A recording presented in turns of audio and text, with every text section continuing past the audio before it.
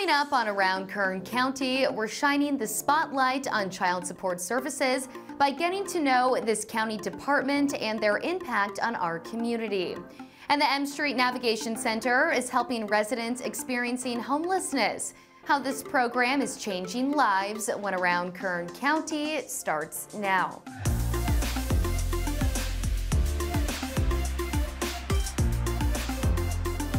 Welcome to this week's Around Kern County. I'm your host, Allie Soper. In honor of National Police Week, the Kern County Sheriff's Office is commemorating those who made the ultimate sacrifice by recognizing people who lost their lives in the line of duty. This week, KCSO held their annual Peace Officers Memorial and paid a special tribute to fallen Kern County Sheriff's Deputy Philip Campus, whose end of watch was July 25th of last year. We are honored to serve the communities of Kern County, and we are deeply honored that our communities continue to support us. And we commit that we will continue to put on our badges and place ourselves in harm's way to protect our communities. Members of the community paid their respects to fallen deputies, while KCSO's Honor Guard presented the colors and flags, along with a 21-gun salute. This week, the County Administrative Building has been lit blue in honor of our law enforcement officers. Kern County Child Support Services is dedicated to helping local families create a better life for children. Here's a look at what this county department is doing to ensure children receive the financial and medical resources necessary for their well-being. Our role is to deliver outstanding child support services so that all children receive the financial and medical support necessary for their well-being. We do have families that are together, and unfortunately, sometimes they separate, but they still care about the well-being of their children. They still want to provide the best lives they can for their children, so we're here to engage them. Some of them may not get along, so we become the mediator. We provide them with all the options and let them make the decision. Our team is really committed to the community, and although we are a department that some would consider small within the county, they are really focused on serving the community. And not only do we have a volunteer committee that is going out to the community and working different events such as the Great America Cleanup, and they're getting ready to go serve food at a homeless shelter, so they do things outside of work. They also do fundraising to support community activities or nonprofits that affect children. It's a very passionate job for me. I really do care about the community, really do care about the children here. I'm an avid coach in the community for young wrestlers and young football players here. I really do care about making sure that I'm helping families and customers every single day. So what motivates me to come to work every day, obviously, is I know firsthand what it's like to have a one-parent household and also a two-parent household. So remembering what my life was like when my parents separated and needing that help, definitely when I'm touching these cases, it reminds me of me and what services could have benefited me. We make a difference, and I actually was on the other side.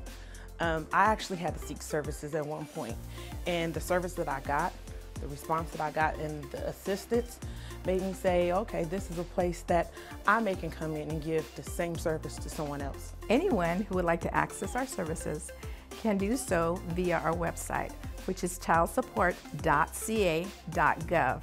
They can also contact us at 866-901-3212. Kern County is working to reduce homelessness in our region by providing resources to our community's most vulnerable. Here's a look at how one program in partnership with CAP-K is giving residents who need it most a second chance. Since I've been here at M Street, I've learned how to fend for myself, become more responsible, more committed, better person. You gotta want to change. The thing that we're trying to change over here is probably the way that we look at homelessness. People think of, it's that person that's mentally ill, but it's everybody. We're just a step away, a paycheck away, basically, from being homeless. So let's not, judge people, and let's see how it is that we can help them. They have a good group of people here. They work with you, but you have to put the effort in forward for yourself and for the program. There's classes here that you can take financial, certain other ones too, how to get on your feet, become responsible, build a foundation for yourself, and basically be positive. We work very close with CityServe and some of the other churches that come over here 5 days a week. They get fellowship, they get mentorship. And the important thing to know about people experiencing homelessness, in my opinion, is that they're human beings. You know, and they want to be treated as such. Many come with so many different issues, and it's just trying to identify what their issues are, meeting them at the place where they are, and then providing that assistance needed to move them through. M Street Navigation Center will help anybody. There's no discrimination, and everybody. The main thing is you have to work at it to make it happen. It's a two-way street, it's not a one-way street. The official ballot drop boxes for the June 7th statewide primary election are now open. They're available 24 hours a day, 7 days a week across all areas of our county. Drop boxes will close on Election Day, June 7th at 8 p.m. Right now, Kern County registered voters who have elected to vote by mail are receiving their ballots. But if you still need to register to vote, the deadline for that is May 23rd to cast your ballot at the polls. For drop box locations, candidate information, ways to register to vote, and how to volunteer as a poll worker, please visit kernvote.com. And we're ending today with an opportunity to get organized just in time for summer. Kern County Public Works is hosting an upcoming bulky waste collection event this Saturday, May 21st in Ridgecrest. Residents can get rid of unwanted household bulky items, which includes everything from appliances to mattresses to barbecue grills. This event will be from 8 in the morning until 12 noon at Leroy Jackson Park. For more information about this event and what items are considered bulky waste, please visit kernpublicworks.com. And that does it for us on this week's Around Kern County. If you have a story you'd like to share, please visit kerncounty.com and fill out our Submit a Story form. We'll see you right back here next week.